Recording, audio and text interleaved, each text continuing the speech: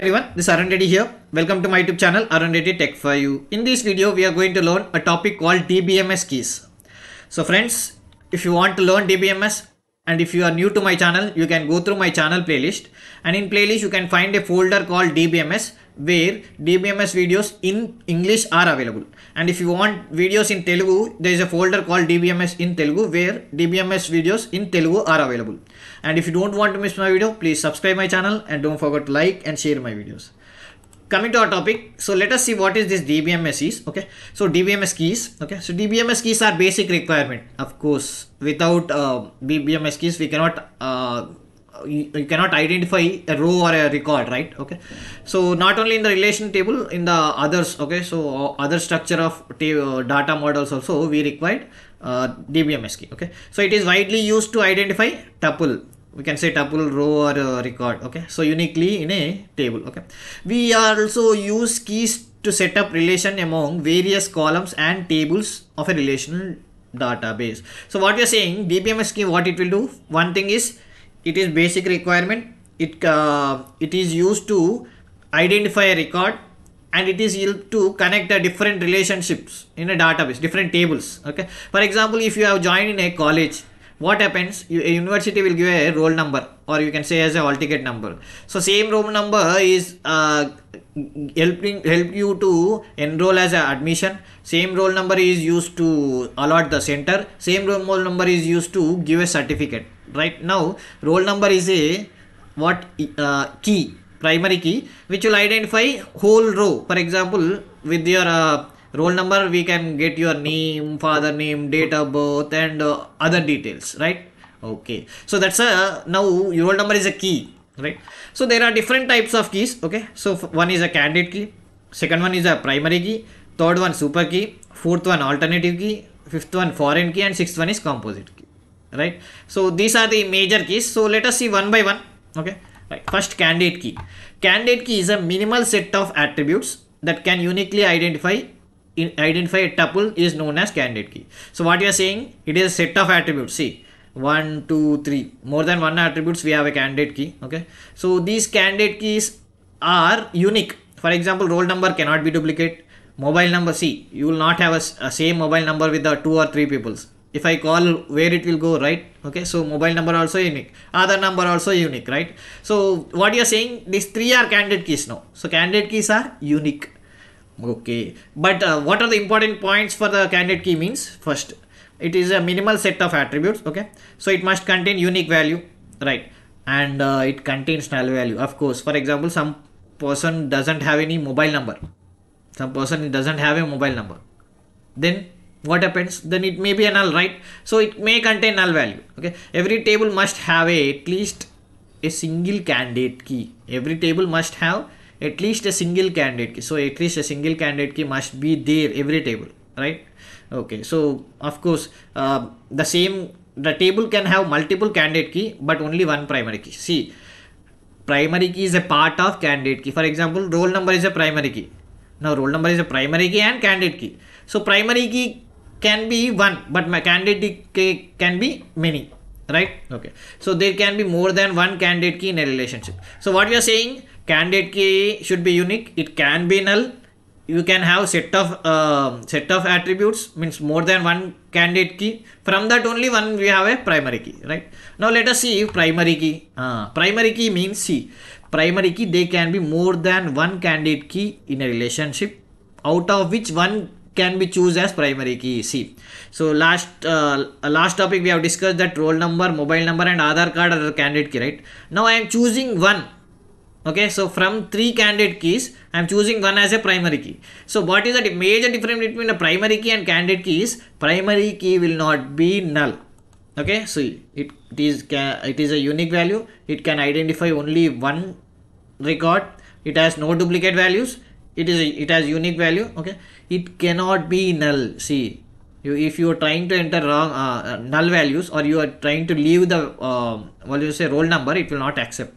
Once I have given a roll number as a primary key, it will not accept. Okay, so it cannot be null, but candidate key can, right? Okay, super key, set of attributes that can uniquely identify a tuple is known as super key. See, super key is a combinations. Okay, so what you are saying, set of attributes. Okay, so a super key is a group of single or multiple keys that identify a row in a table. Okay, it support null value, so it support null value.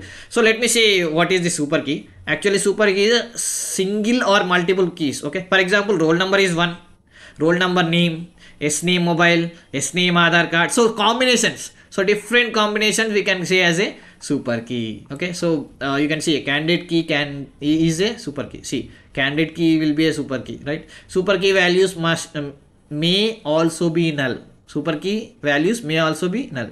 So you can see this diagram, it will help you easily. So see, primary key is a candidate key. Candidate key is a super key. Automatically primary key is a super key, right? So I hope you have understood the difference, right? Okay. Next, alternative key. So in candidate key, we have a primary key, right? So other than primary key is called as alternative key. For example, see, I have taken roll number as primary key, right? So what are the other two? Mobile number and Aadhaar. Now mobile number and Aadhaar card will be alternative keys. Right? See, the candidate key other than primary key is called as alternative key. So what are the important points? All key which are not primary key are called as alternative key. It is also a secondary key.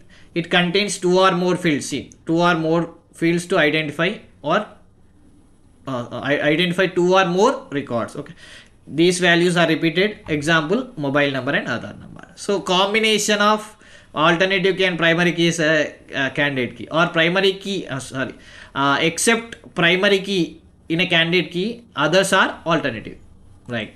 So foreign key, so whenever we have a more than one table, we require a foreign key, okay, to connect the tables. For example, you can see here I have taken department number as a foreign key. Remember, when you want to connect two tables, you require a unique column. Okay, not unique column, same column, sorry. Okay, so same column, department number.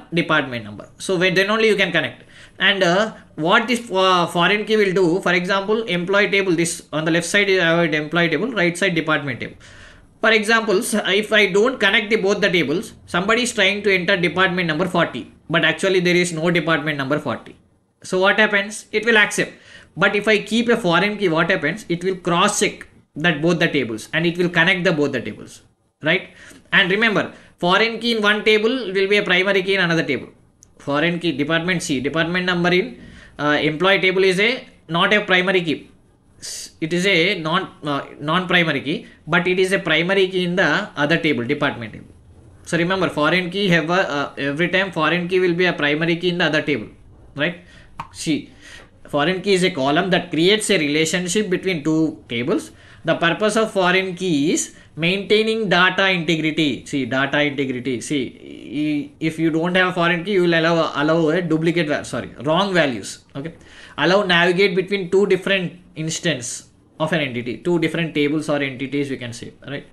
Okay, so what are the important points? It is a key, it act as a primary key in one table and it act as a secondary key. See, one table is a primary key and second table, and it combines two tables. It cross checks. Okay, so for example, department number in primary key in department table and non key in employee table, right? Okay, next, composite key. Composite key is a two or more columns that uniquely identify row in a table. Okay, so uniquely, of course, every key will have a same, but it's a combination. The combination of columns guarantee uniqueness.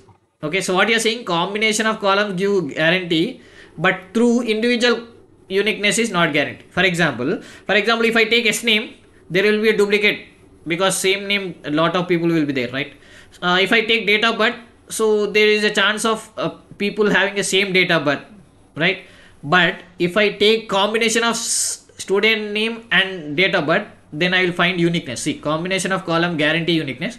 Through individual uniqueness is not guaranteed. See, for example, individual if I take, there is no guarantee. That's a composite key, right? Okay, so it acts as a primary key if there is no primary key in a table. For example, there is no Aadhaar card and roll number. Okay, you have a student name, date of birth and address and something, some fields, marks and something. Then this composite key will act as a primary key, right? So the two or more attributes are used to make a composite key. So two or more attributes. Examples, student name and date of birth. Right. So I hope you have understood all the keys. So once again, we'll repeat one by one. Okay. Right.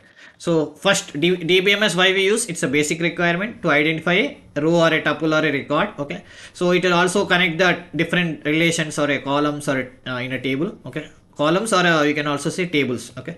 So there are total 6 major. Okay. So there are other keys also, but we are going to concentrate on major 6. Okay. So first one, candidate key.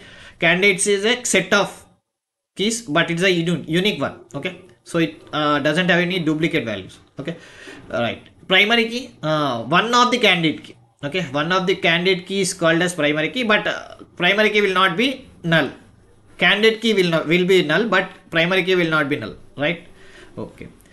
Right. Super key, of course, super key is a combinations. Okay. So roll number, S name, only roll number, mobile number, sorry, S name, mobile number, S name, other number, like this. Okay. So it can be also null. Right. For example, candidate key is a super key, remember, and it may be null. So this one is the best example. So primary key will be a candidate key and candidate key is a super key. Of course, primary key is a super key then, right? Okay. Alternative key, for example, there are 3 candidate keys. One will, if I take as primary key, remaining will be called as alternative keys. So other than primary key is called as alternative keys, right? Foreign key, which will connect both the tables and it will cross verify. Okay. So, and it requires common columns. Of course, without common column, we cannot have a foreign key. And what it will do, it will cross verify and it will make the data integrity. Okay. Okay. So it will maintain the standards of the data without allowing the, not allowing the wrong data, right? Okay. Okay. And a primary key, foreign key in one table is a primary key in another table, right?